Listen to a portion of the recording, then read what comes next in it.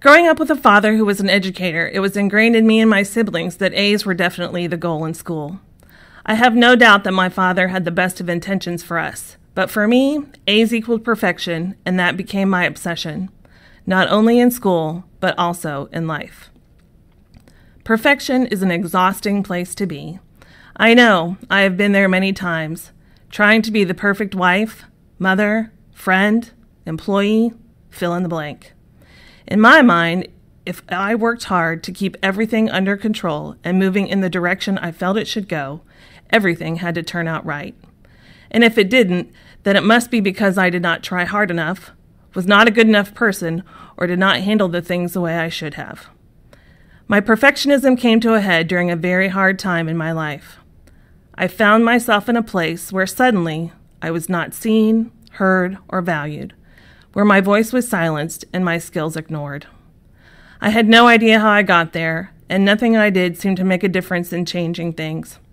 I became depressed and hopeless, and I wondered if I would ever feel like a skilled professional again. I felt like a woman in the middle of nowhere, not wanting to go backward and not really knowing how to move forward, because every time I tried, some obstacle kept getting in the way. I yelled, I cried, and I succumbed to my go-to unhealthy thoughts of perfectionism that told me that if I just tried harder and worked to control the outcomes more, maybe then my worth would be seen. I hustled for the approval of others, only to end up feeling even more invisible and devalued. Then one day, during the 2 years that I had been struggling, I picked up a book by Brené Brown called Daring Greatly. She starts her book with a quote from Theodore Roosevelt that begins, "It is not the critic who counts." The quote continues and basically states that it is not whether we achieve victory or get defeated in life, but more importantly that we simply stay in the arena and try, no matter how much we screw up during the fight. Brené then goes on to explain, perfect and bulletproof are seductive, but they don't exist in the human experience. We must walk into the arena, whatever it may be, a new relationship, an important meeting, our creative process, or a difficult family conversation with courage and willingness to engage. We must dare to show up and let ourselves be seen. This is vulnerability. It was as if Brené was writing specifically to me. I had let the critics define me, and in my attempts to try and please them, due to my perfectionistic ways, I was losing my true identity. I knew that vulnerability was something I valued and admired in others, and was a natural part of my makeup. But my need to be perfect and appear as if I always had it all together had kept me from embracing it in myself, especially in an environment where I was trying so desperately to be seen as credible and valued on someone else's terms. It was a situation I had never been in before, and it had rocked my world and driven me even deeper into the perfectionistic mindset of, if I could just get it right, then this will work out.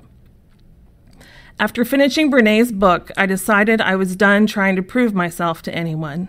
Instead, I started tuning into the positive, inspirational voices of friends and family and turned to my faith in God to remind me that I was fine exactly the way I was and how He wanted me, and that perfection is an unattainable goal that no human can ever achieve. I began to embrace the imperfect woman I was and to focus on little ways each day to find happiness in what I could and not get caught up in controlling the details I could not. Slowly, I started to feel even more empowered and spent less time trying to please others and more time on fighting to find a place where my experiences and talents could be utilized and appreciated. Eventually, an opportunity for a job change came, and I ended up in a far better place than I could ever have imagined. A place where my voice was heard, my opinions solicited, and my work appreciated. The better job was amazing, but even more importantly, I ended up in a better place as a person. I had become a woman who could allow for imperfection and accept who she truly was. An emotional, caring, compassionate person with her heart wide open. A woman who knew she could mess up and sometimes be a mess and still have the love of friends and family who were there for her no matter what. And a woman who realized that she is enough just the way she is. Letting go of the effort to be perfect has made things so much easier.